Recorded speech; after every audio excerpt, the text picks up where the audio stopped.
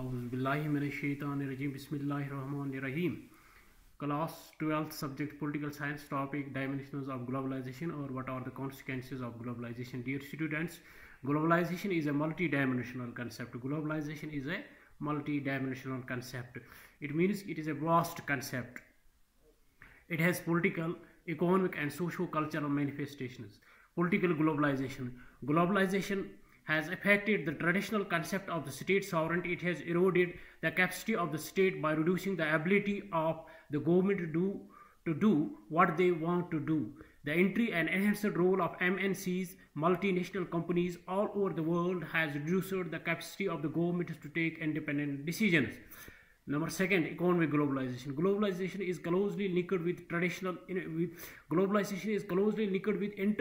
institutions like IMF and World Bank, International Monetary Fund and World Bank. Both these institutions play a major role in determining economic policies all around the world. The global financial institutions are an instrument of US policy, and if there is a quasi-imperial power, it is the United States.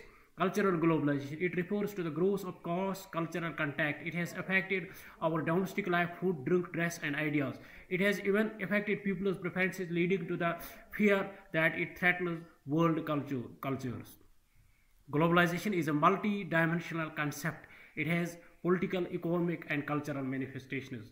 In aspects, political globalization. Globalization has affected the traditional concept of the state sovereignty. It has eroded the capacity of the state by reducing the ability of the government to do what they want to do. The entry and enhanced role of MNCs all over the world has reduced the capacity of the governments to take independent decisions.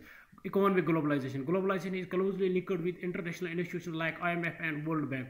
Both these institutions play a major role in determining economic policies all around the world. The global financial institutions are an instrument of US policy, and if there is a quasi-imperial power, it is the United States. Cultural globalization. It refers to the growth of cross-cultural contact. It has affected our domestic life, food, drink, dress, and ideas. It has even affected people's preferences, leading to the fear that it threatens world cultures. Thanks. Have a nice day.